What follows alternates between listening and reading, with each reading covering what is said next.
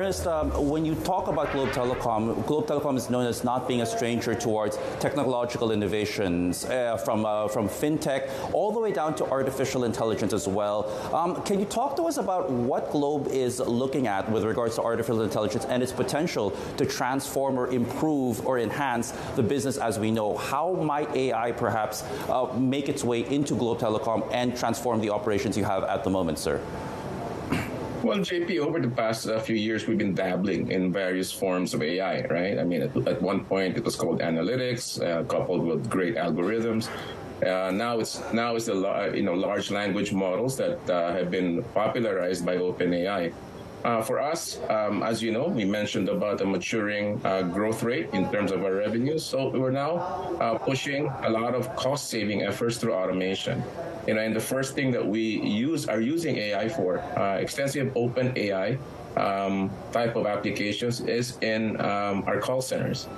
Using them to interact with our customers in a more automated fashion. I've seen a fantastic use case, which is using AI in our collection calls for our microloans in GCash. We're doing it in Filipino, in Tagalog.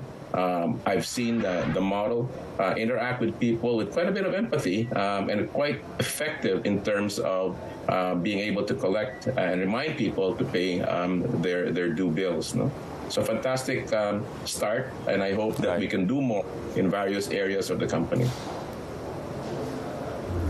Right, and just to follow up on that, I want to take a step back and broaden our view from the telco industry towards the broader Philippine economy. As we know, there are concerns that AI itself could be a risk to one of the more important pillars, the BPO industry, which employs more than 1 million workers in the Philippines because of the transformation and how it might change the way people work.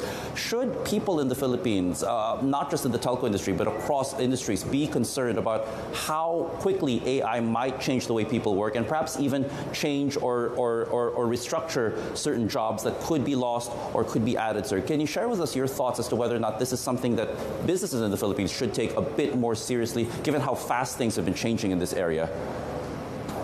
Sure, JP. As a member of the BPO industry about 20 years ago, I think it could be a great tool for the industry in the sense that I know as a supplier of BPO services in the past that our customers are constantly looking for us to get more efficient, right? BPO suppliers have to improve year on year in terms of their delivery, in terms of the efficiency, in terms of unit cost that they're giving to their clients.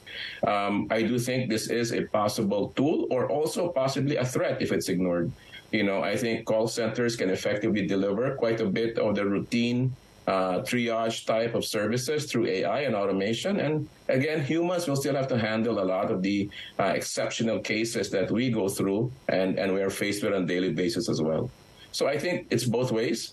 But again, it should not be ignored. It should be incorporated in the daily working lives of the agents because it does improve productivity and it does replace quite a bit of the use cases.